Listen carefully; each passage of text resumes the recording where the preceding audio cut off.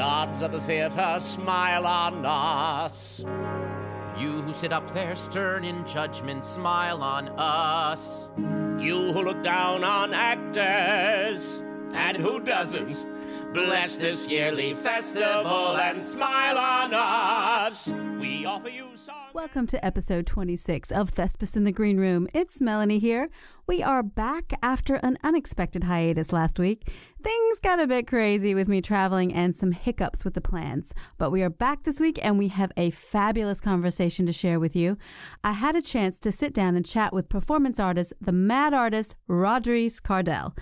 Roderice is an actor, singer, director, and artist. He is based in the Upstate of South Carolina and is a graduate of Winthrop University. He has been seen on various stages around the country. He toured with professional children's theater Climb Theater of St. Paul, Minnesota, and has recently been seen on stage at Center Stage in Greenville.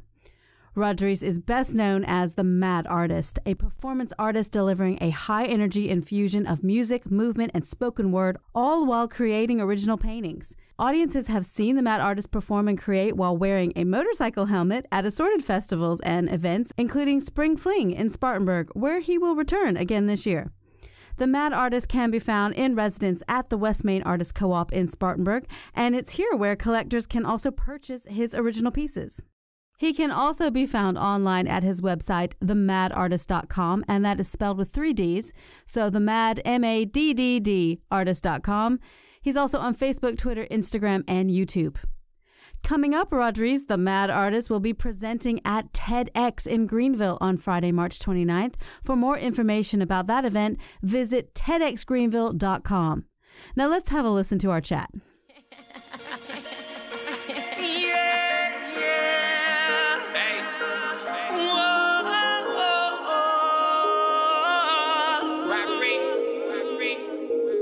Just so to fly. It's not many men that do it like I can.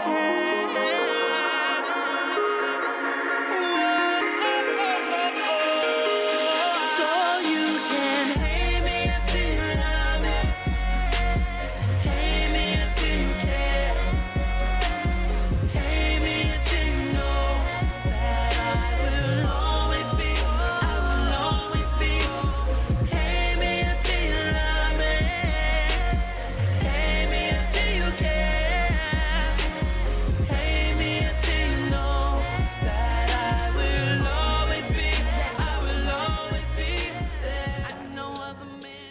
Roderice, welcome to the Green Room. Thank you for having me. It's so great to have you here. So tell us a little bit about how you got your start in theater and performance. Do you remember your first show? Oh, wow. That takes me way back. Actually, I fell in love with a stage when I was in elementary school. Mm-hmm. I was performing at Westview Elementary. That's all a part of District 6. And they had me in this like drug-free program. But what we used to do, we used to take little skits and everything and songs and put performances on at our school.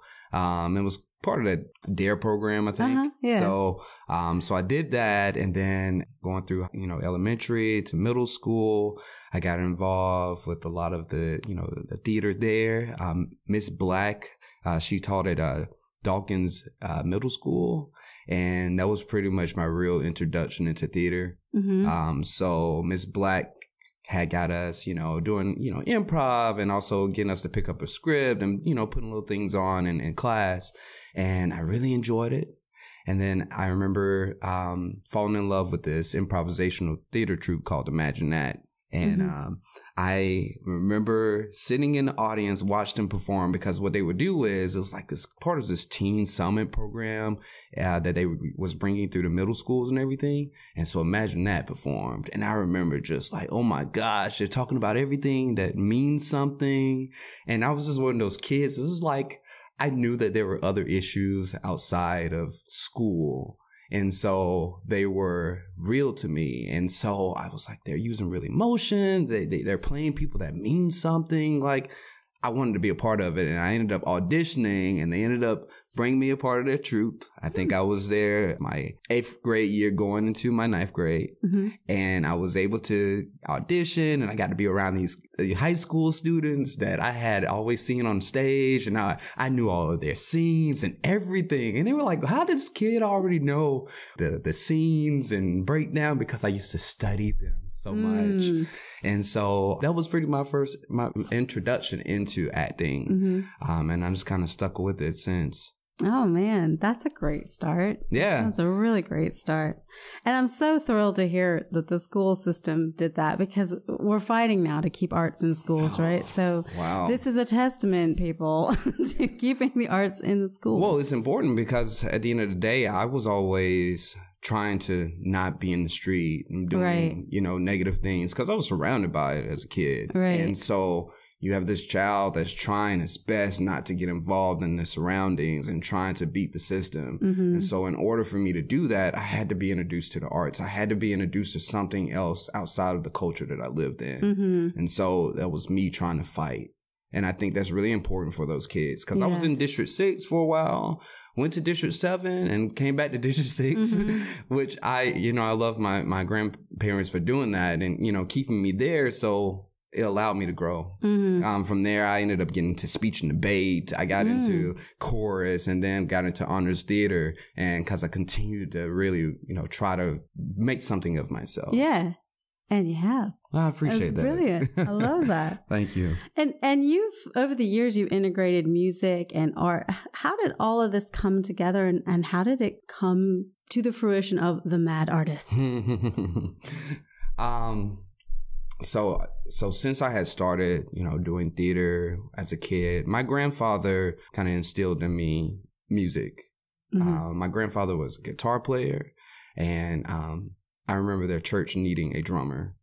And I used to sit in the crowd all the time at church, and I would take the fans, because it was all, in churches, they didn't always have the greatest AC or so. Right, so everyone had the church fan or so. And so I would break the fan part off, and I would use the sticks and play, pretend like I was playing air drums. And I would just always watch someone in the corner. And then one day my grandfather was like, come on up here and beat these drums. And I remember sitting behind the set and picking up the sticks and watching him strum his guitar while I learned to mimic the beat. And so from there, it got me into the music. And from there, I started noticing, oh, wow, there's connection between all these art forms, because I was using those art forms just to keep me busy. So at the end of the day, what happened was, throughout going through college and getting out to tour professionally and everything, I noticed as an artist, I had to grow financially also. And so it was always important for me to be able to, okay, I'm getting out of this show. Let me make sure that I have something else backed up. And so when I moved back from Minnesota, I noticed that there was a need for a music scene here in the Spartanburg area. I had noticed that it was only one-sided, and there was a culture that wasn't being tapped into. And here, I wanted to perform my music, but there were no bars or no performance venues for me to perform at. And it made it really difficult for me to book shows. And so I pretty much came up with this idea, because I had already started painting. How about I start doing this on the street? And how about I take everything that I learned within theater and understanding what guerrilla theater is, and understanding, in order for people to realize that there's something bubbling in their culture, you have to throw it right in their face. And I decided that it was really important for me to make a stance to say, hey, there's a culture that's not being tapped in here. But in order for me to get where I need to go, I'm going to take something that everyone can enjoy at once, which is me painting on the sidewalk. And for me to get that buzz in order to make a mark, in order for those doors to open, for them to understand that there's a culture that is missing in this area. Oh, I love that. Yeah, just put it in their face, right? Yeah, you have to put it in their face. And which it makes it hard also, because you're swimming against the flow of the stream. Right. And right. so I'm currently always swimming the opposite direction because someone has to tell you, someone has to make it clear that, hey, there's a culture of people that we're missing. There's a culture of art that we're missing, and we need it here. And I want to really be a part of that movement and help make that happen for other artists. Mm. And you touched a little bit on that you came back from Minnesota. So let's back up a little bit because there's a whole lot that happened between high school and coming back and tapping into this thing that Spartanburg is and realizing that there's some gaps here that needed filling. Mm-hmm. What happened kind of in between there? So after I graduated college, I started getting little offers for me to act professionally because I had been doing it for a while. I got an offer from a theater in Minnesota for me to come up, and I toured for about 2.5, 3 years up there. While I was up there, I got introduced to guys that played with Prince. Mm. So I got to sing like background vocals for these guys. It was Tamara Nassim and Maserati, and I was able to, start vocalizing with them and getting to know them as artists and how it wasn't a facade or anything they were putting on. It was them. And that's what other people fell in love with as far as that time frame that they came up in. And so I think that kind of lit a match for me where I was just like, wow, okay, it makes full circle. Because I feel like people expect artists to kind of be one-sided. It's either you're going to be a painter or that's it. Or you're going to be a musician or that's it. But what if you're all of them? Mm-hmm. So it made it really difficult for me to find my lane because I've spent all my life perfecting my craft in every form. If I'm doing music, I'm perfecting that in every form. If I'm doing acting on stage, I want to perfect that in every form. Like it just doesn't stop for me because I've become reliant on my talent to feed me. Mm. And so in order for me to make any type of shift, I constantly have to make people aware that the Mad Artist is one thing. Mm.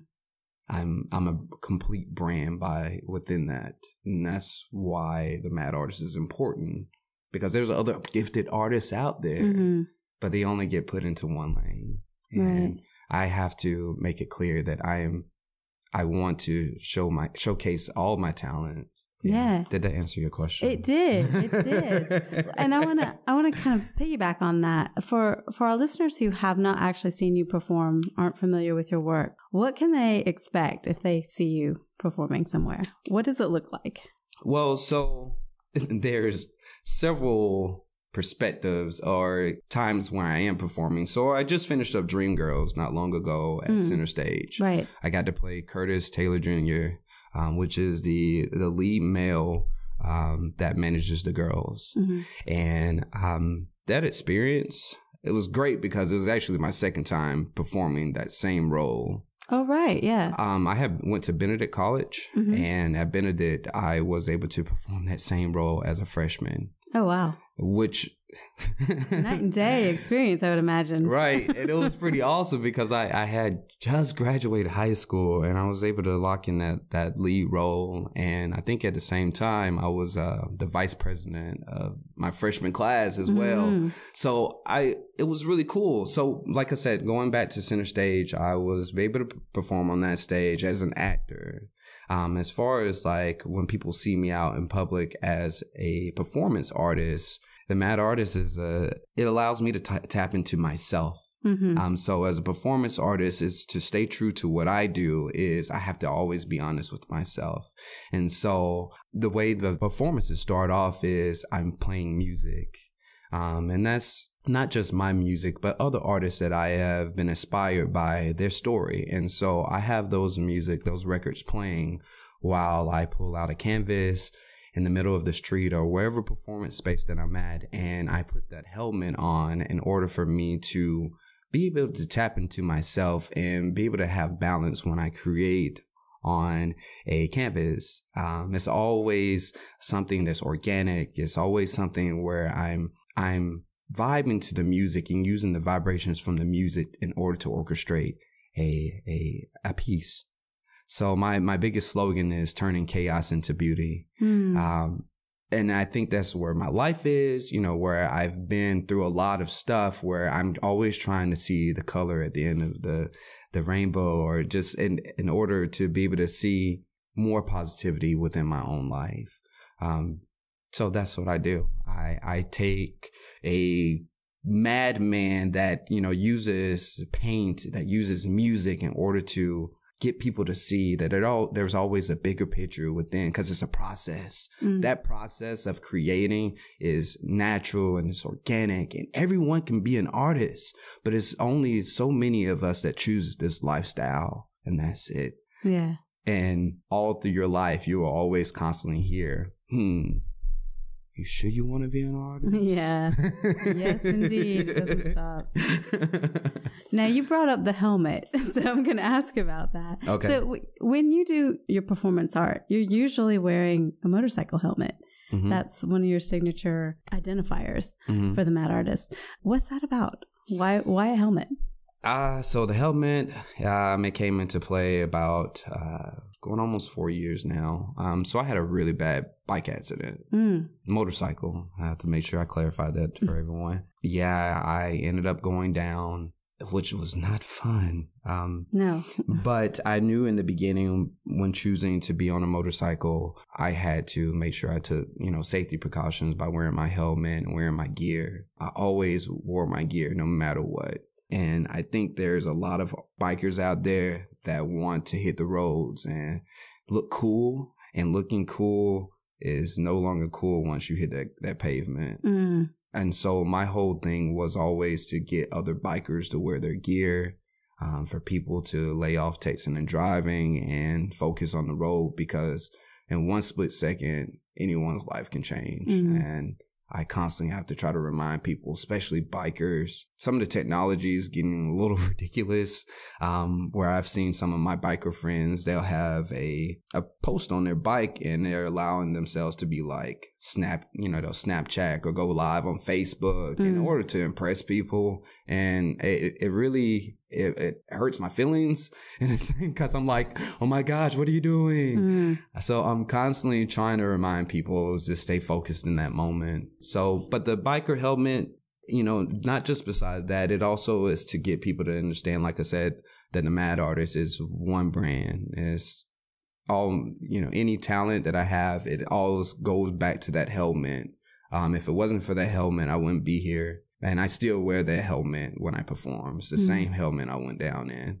Now, I have other helmets that I've created, you know, as part of my line of helmets. But at the same time, I wear that helmet because it saved me. So, yeah, that's a little bit about the helmet. That's amazing. I love that you incorporate that, because it does signify, this saved me, this is me, and I wouldn't be here without this. This art that you're witnessing would not be happening without this. Exactly. So I love that. Thank you. It's a really good message. Thank you. And it's a good message to wear your helmet. And people who aren't on bikes, get off the phone. Right. That drives me crazy. Right. It's so dangerous. So dangerous. Well, I think we're just so accustomed to it now. It's just such a part of our life. The phone is such an extension of us now. Gosh. It is. Something we need to work on as a group. For sure. So you kind of touched on this a little bit. Can you expand a little bit? What inspires you to create? Who are your inspirations? What are your inspirations? What drives you to do this? So when I first started really painting is because it was this young lady that I had met, and she always painted African-American women with afros. And I just always remember just kind of being fascinated with that, because, you know, there's not a lot of, you know, around the area, especially with me as an artist. I was like, oh, I don't know anybody, you know, around my age that were creating, you know, art that looked like them. And, you know, and so she kind of inspired me to pick up a paintbrush, because I was like, well, there's also other things that I would like to paint. And so I kept doing that for a full year, and then I got sick. And this is right around the same time I ended up going down on a bike accident. And so painting was the only way for me to pay for me to survive. And so I use that constantly. I'm painting to pay a bill. I'm painting to be here. And so I hold on that constantly because it's real, and it also helped me get through anxiety. It helped me also get through depression. It helped me also overcome PTSD. And so I paint in order to save myself. I paint in order to create for myself. I create for myself first, and then it's for others to partake in and watch that process. It's therapy. So, and I encourage anybody out there that's looking for an outlet or looking to grow within themselves, is always picking up something else. Watch YouTube. I constantly just kept painting all year, and every day, just constantly kept painting because painting is what I felt like would save me at the end of the day. So that's why I constantly continue to do that, because I know that there's kids out there, there's adults out there that may not have anything to look forward to. And so creating gives them that every day. It finds a new light within yourself, because when you're painting, you have to spend time with yourself. And there's no other, unless you allow it, other distractions to come into that circle, unless you spend time with yourself in order to get whatever is frustrating you out, or whatever it is that you just need to put that into something else. Even if it's not a conversation back and forth with someone else, you're spending time with self. And that allows you to create the best thing, because you admire something that came out of you. Yeah. That's good. It's a lot of internal inspiration. That makes for some really rich art. Yeah. It really does. Yeah, it really does. Thank you. Yeah. So what are your goals with The Mad Artist? What would you like to see happen with it? The Mad Artist, I plan for that to be a household name. I really do. Good. I plan for, other artists to want to work with me and to grow their brands. Because, I've been here from, the start. And that's when you hold on to something that's that dear to you and you make it important to you. I think later on, other things will transpire from that and will make you grow. I think every day I get inspired by other things and other artists that are out there.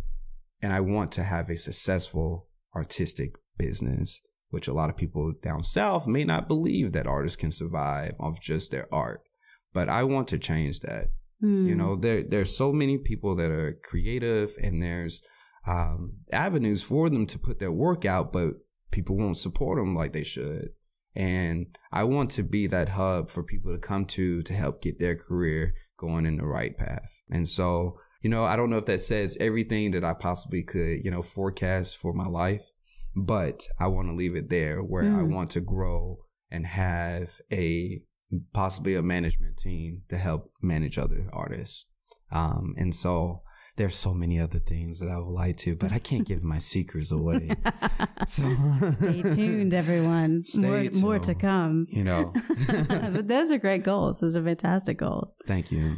What are some of the challenges of being a performance artist? It seems it's a very unique way to perform, and it seems very independent. What are some of the challenges you encounter? I think those challenges come with, if you don't have the financial support that you need, if it makes it a little difficult, but you have to get extremely creative. And I think most of the time when the funds aren't there, the creativity, the passion bleeds through. Because you have to stay true, and you constantly have to force yourself to get through it, no matter if the money isn't there, and constantly be your own, cheerleader. Or you have to find inspiration in small things to encourage you to move forward. I think also the other challenges is people may not be receptive to it because they're not familiar, and people fear the unknown sometimes, or they won't give new things a chance. And you have to realize that in this world, things are also always going to revolve. Like, it's going to eventually evolve into something new. And it may not be the standard for that time, but it eventually evolves into it. I remember when people didn't want to, initially text, because I think originally, it cost you to text people. It did, yeah. And then so people wouldn't just call me. But now it's turned into everything's communicating through a text message. Right. So I think at the end of the day, someone has to be there to make that conversation happen. And so I think that's kind of where I'm at.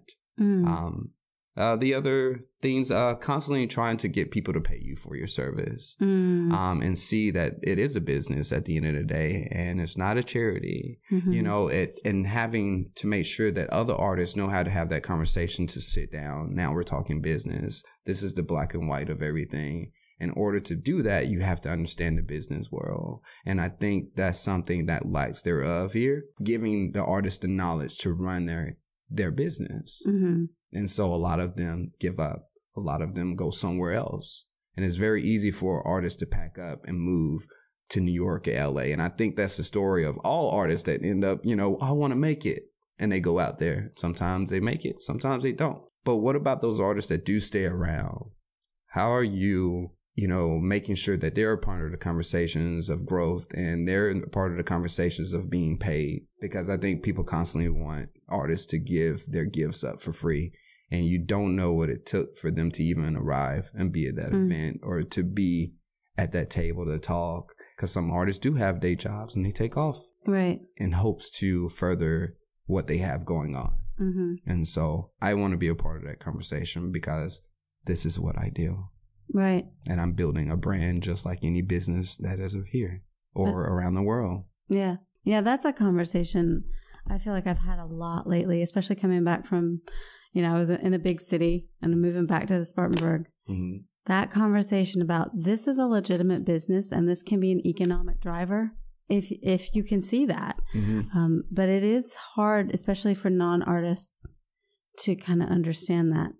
And they do ask a lot of times for reduced prices or free services. And it's like, I wouldn't ask you to do your job for free. Right. You know, this is our job. This is what we do. We've invested training and time into developing these crafts and these skills that we have.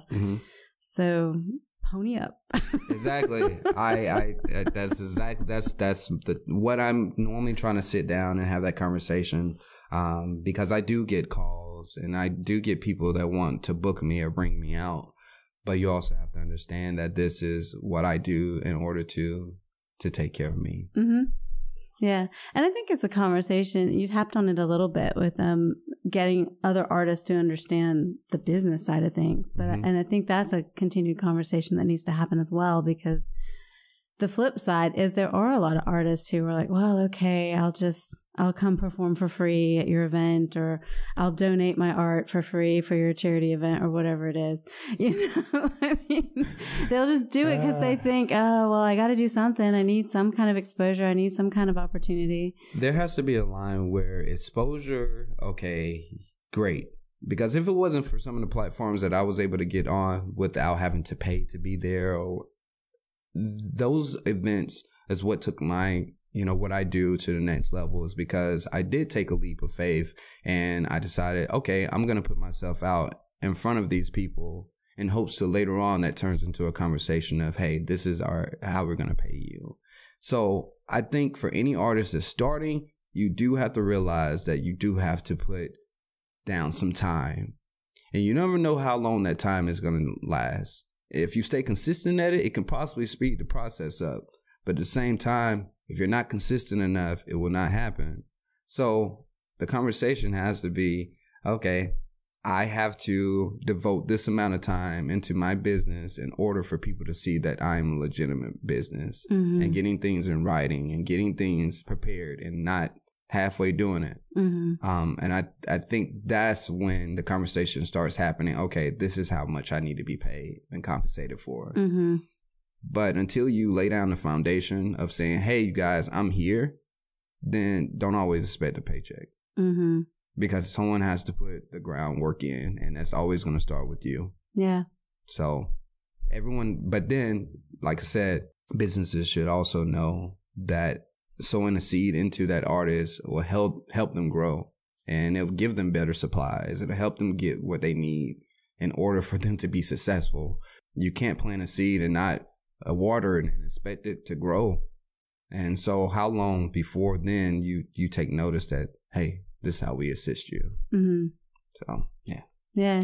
It's a good conversation that we need to keep having. Exactly. With the whole community. Exactly. For sure. Well, because artists bring culture. Absolutely. And we expose the culture of our own identities and then also what we're surrounded by. In order to tell those stories, you have to have someone from that perspective. Everything can't be mechanical and everything can't be, commercialized. There has to be some type of soul that's put in it. Mm-hmm. In order to do that, you have to be in tune with artists that see that vision in order to keep more people coming here.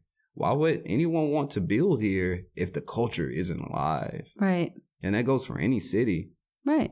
And artists are the people that keep that thriving. We're the innovators. Right. It's also, it infiltrates our everyday life. I think people forget how much creativity and artists and their skill sets actually are everywhere. Mm-hmm. When you turn on the television, you're watching TV, films on TV, the music you hear, the marketing that goes into just the commercials. I mean, that's all art. You open up a magazine, you see print ads. That's art. Somebody has studied shapes and colors and composition to put together an attractive picture that gets your attention and sells whatever they're selling. Exactly. It's art. So I think people forget that it's everywhere. Mm-hmm. Interior design, architecture, just all of it. It's everywhere. Exactly. You walk through it every day. So value the artists. Exactly.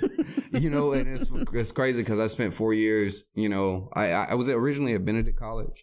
Then I transferred to Winthrop. And we could just go back just a little bit. Yeah, sure. Yeah. So since we're talking about, what came with that and studying and why the artist should be appreciated at the time is I went through school struggling with dyslexia, along with anxiety and everything. And I was labeled as a kid that wasn't able to go to college and that was not capable of doing that. And I ended up getting into the university that guidance counselor told me that I couldn't get into. And so I worked really hard and I graduated and I studied theater originally. And, it's funny because I didn't go to school to be a painter.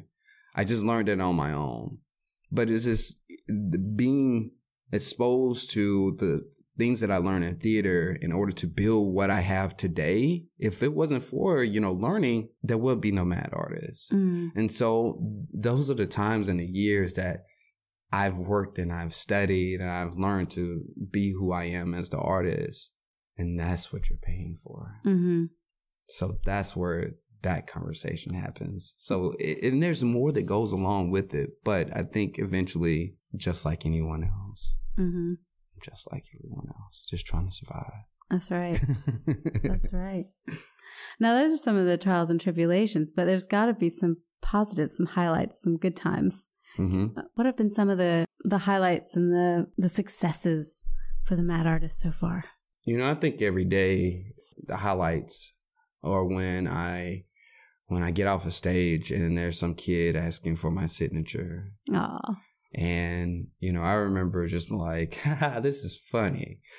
Like someone's actually coming up to me and wanting to show me their appreciation for what I've been gifted with. And I think at the end of the day, that has inspired them. I have so many kids that come up to me all the time. Like I started painting now, and it just blows my mind. Like, wow, some kids saw my show and now that's inspired them to paint. Or if they've seen me on a stage, being an actor or, doing my music, and that's inspired them to want to do something, and it's given them a second chance of life or so in a way.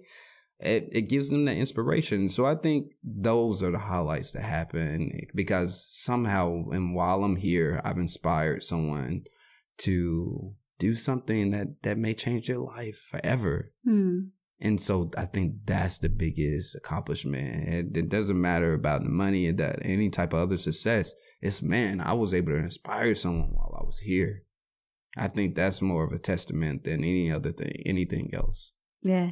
I think also it's just funny when I do see family or friends, they'll see me on TV or see me anywhere. and they immediately want to shout me out or repost something. And that, you know, a lot of times that support, it matters, because it's like, man, okay, it's effective. I guess this is happening right now. And that feels really good. Now, I can't respond to everybody, but I feel the love. Even when there's times as artists where you don't feel supported or you don't feel like you're on the right path at all times. But those little small things help so much. Yeah, for sure. And that kind of leads into my next question, because I wanted to know, what were some of the responses that you've gotten? Do you have any specifics that you can point to that you remember that really stand out from an audience or somebody who bought your art? Actually, I have a little cousin that actually, him and his mom try to come to any performance that I have locally. And he wants a helmet as well. He also, I ended up using him for a mini video series that I did when I was introducing myself to the West Main Artist Co-op. It was called The Sound of Color. And Jalen was able to come through and see that and everything. But he played the younger me in the video. And we got to go shoot at our old house, the house that I grew up in. And so he got to play the younger me. His mom even cut his hair like mine for the shoot and stuff. And it was just really cool, because it was just like, that's what support from family feels like. And for, you know, Jalen being able to look up to me and say, hey, you know, I want to be an artist. And for him to see, okay, wow, like, this is what my big cousin does. And I constantly, like, am reminded of that.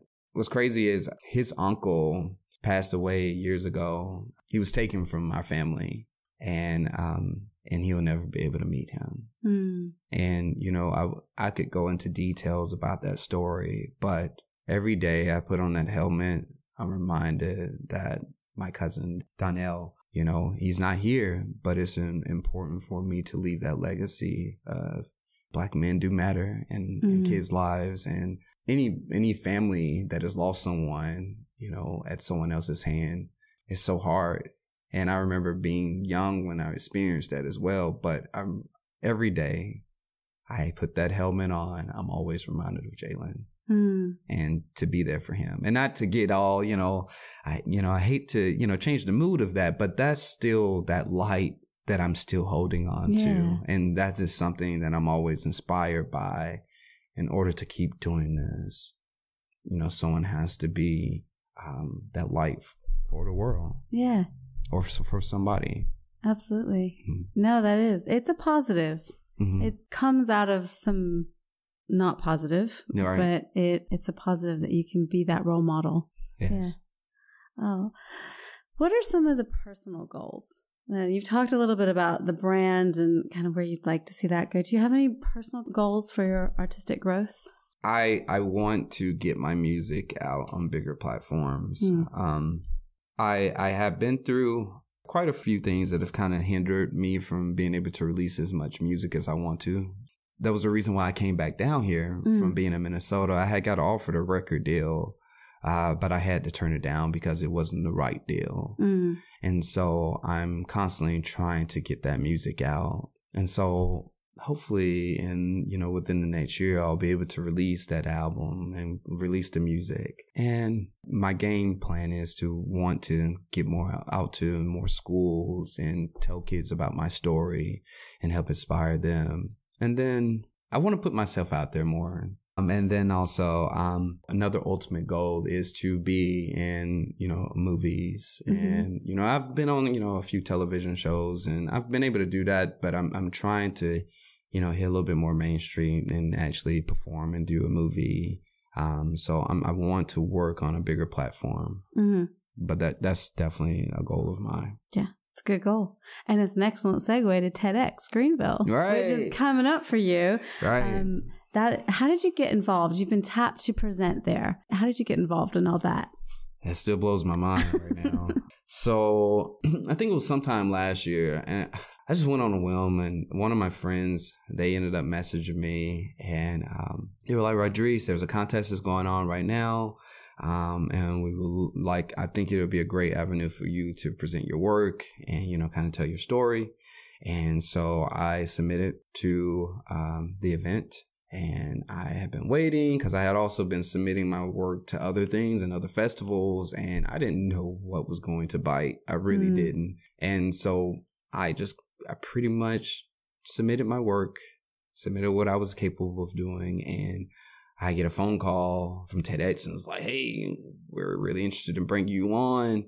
And I was just blown away because I think they fell in love with my story, and then the talent came later. And so I'm really excited because it's just spending so much time sacrificing in order to get my message out to the world. It's just crazy now that I actually have a platform to say something. Yeah. And I think as any artist, I think it is important for people to know your message and know what you stand by, and because that can reach the masses.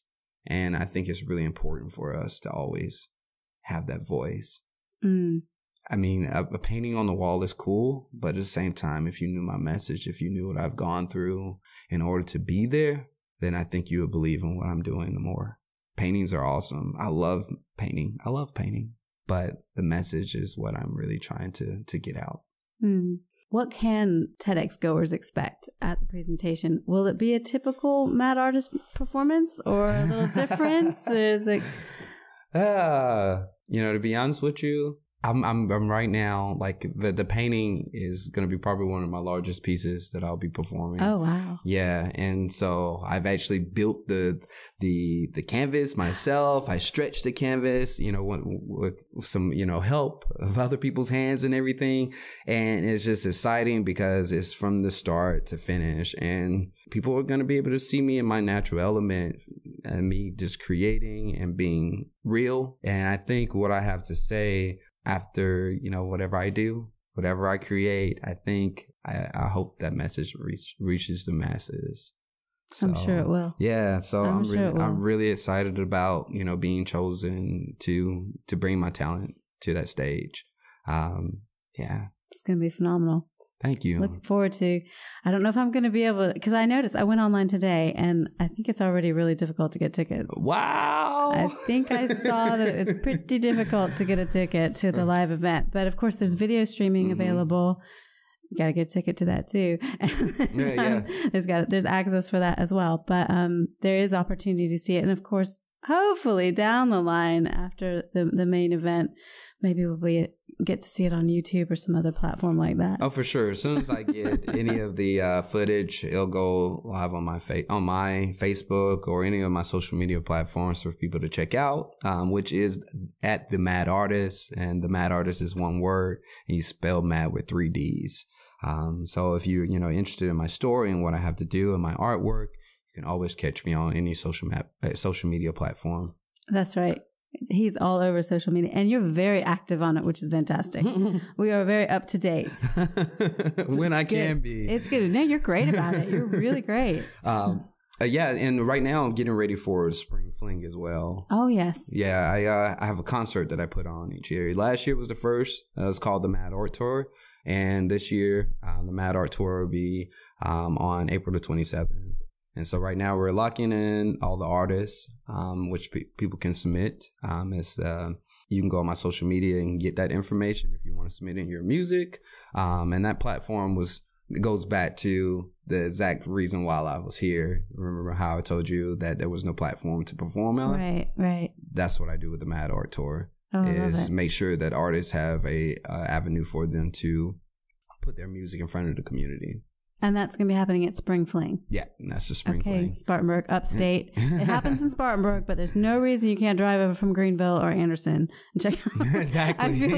I feel like Spartanburg's always going to Greenville for stuff. Come on down to Spartanburg. Spring Fling is a great event. I think last year was phenomenal. I painted as well during that event, and then also put on the concert. They're asking me to do the same this year, and so we'll see. I want to put on a phenomenal show for people in the community to see that there's excellent talent here. Yes, and there really is. Mm-hmm. And are you going to be involved with the the Fringe Festival that's coming up here at the Artist Co-op?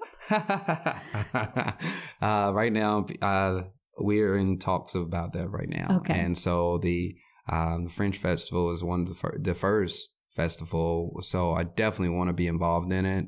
And we're right now working out logistics on how the Mad Art team will be involved. Awesome. Yes, we talked to Sandy a couple weeks ago about that a little bit. So cool. We will keep our eyes peeled. Please do. For the Fringe Festival here at the West Main Artist Co-op. Please do. Anything else coming up for you?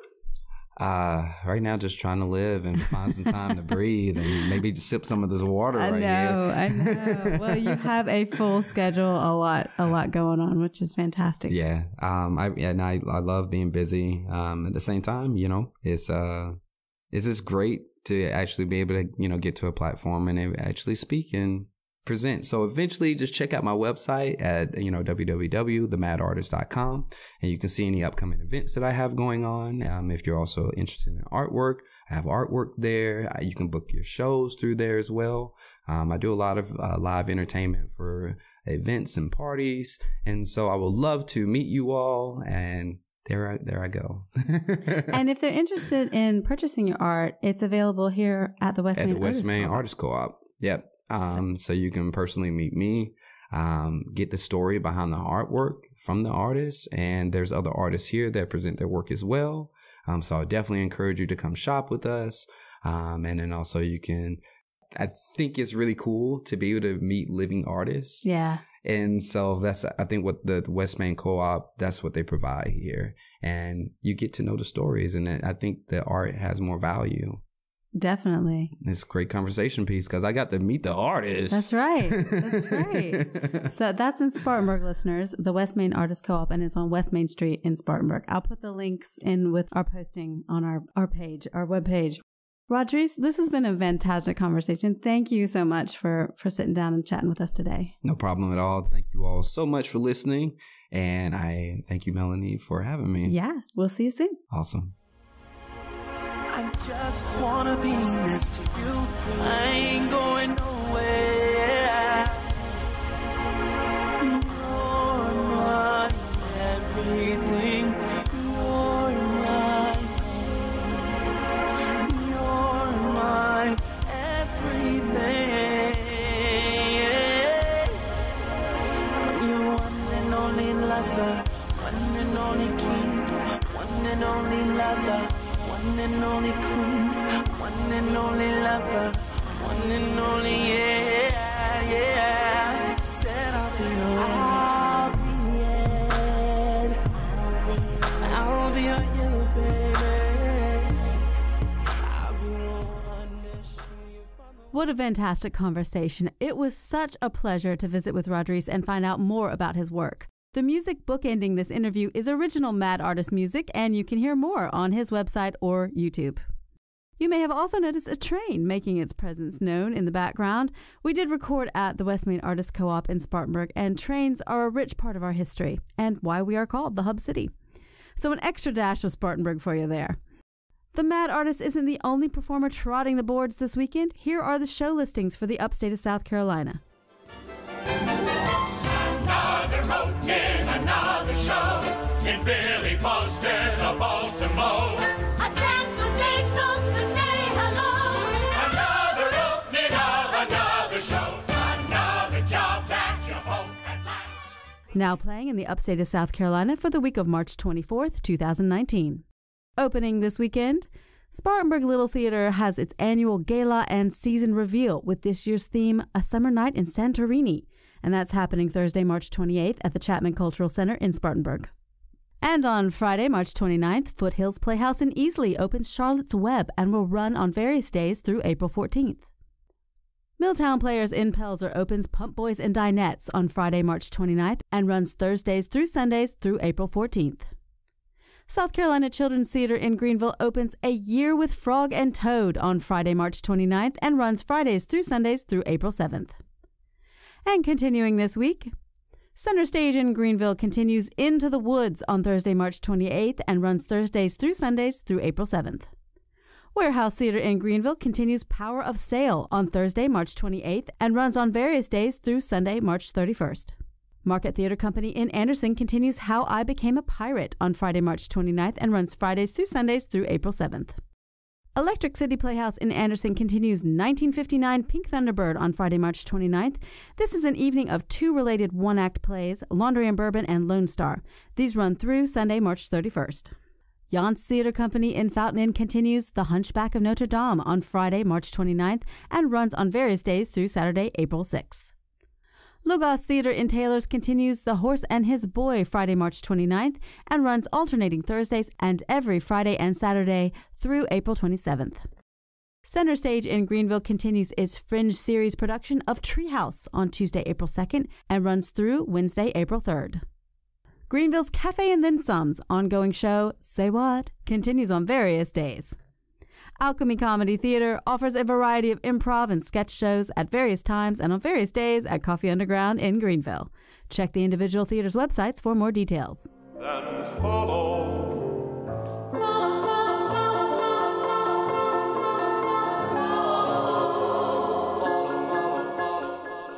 Hello there, theater people.